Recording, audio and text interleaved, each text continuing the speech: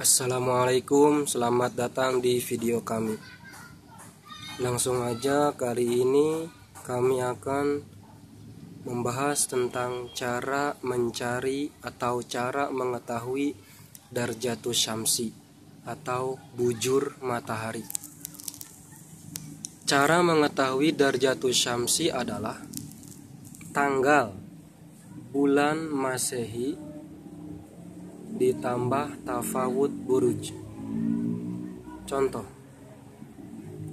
mencari darjatus syamsi tanggal 10 Mei. Berapakah darjatus syamsinya tanggal 10 Mei?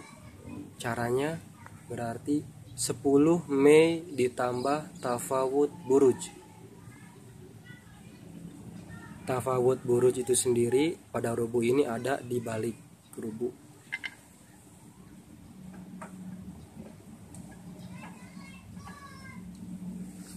Kita cari bulan Mei. Nah, ini bulan Mei. Bulan Mei adalah burujnya tsur dan tafawutnya 8, termasuk buruj syimali. Kembali lagi ke rubuh.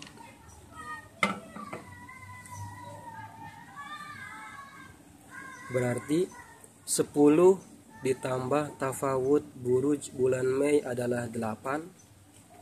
10 ditambah 8 adalah 18, dan burujnya adalah buruj tsur. Maka taruh khoit di awal tsur. Kita terlebih dahulu cari awal tsur. Nah, ini awal tsur. Awal tsur dan awal akrob. Berarti awal tsur dan awal akrob ada di sini. Kita cari tsur, taruh di awal tsur. Awal tsur. Lalu kita bawa ke angka 18 tsur. Hitung dari awal tsur di sini 5, 10, 15, 16, 17, 18. Alhasil 10 Mei darjatus syamsinya adalah 18 tsur syimali. Contoh kedua, mencari darjatus syamsi tanggal 30 Januari. Caranya 30 ditambah tafawut bulan Januari. Tafawut bulan Januari adalah 9. Burujnya adalah buruj jadyu. Berarti 30 ditambah 9 sama dengan 39. Taruh khoit di awal jadyu. Kita cari awal jadyu. Awal jadyu di sebelah sini. Awal jadyu. Lalu kita taruh khoit di awal jadyu.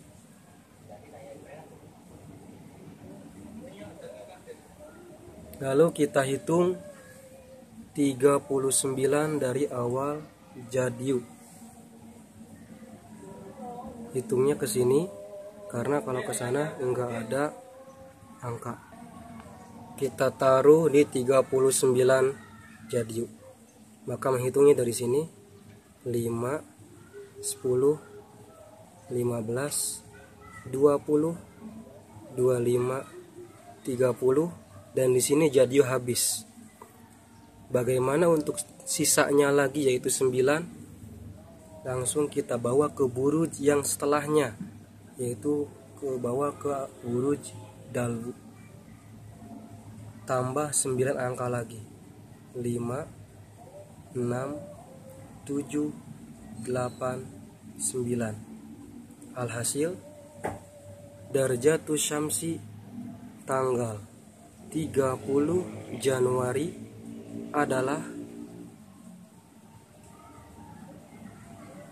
9 dalwu, dan dia termasuk buruj janubi. Sekali lagi, darjatus syamsi tanggal 30 Januari adalah 9 dalwu janubi. Sekian dari kami. Terima kasih sudah menonton video kami. Mohon maaf jika ada kesalahan. Wassalamualaikum warahmatullahi wabarakatuh.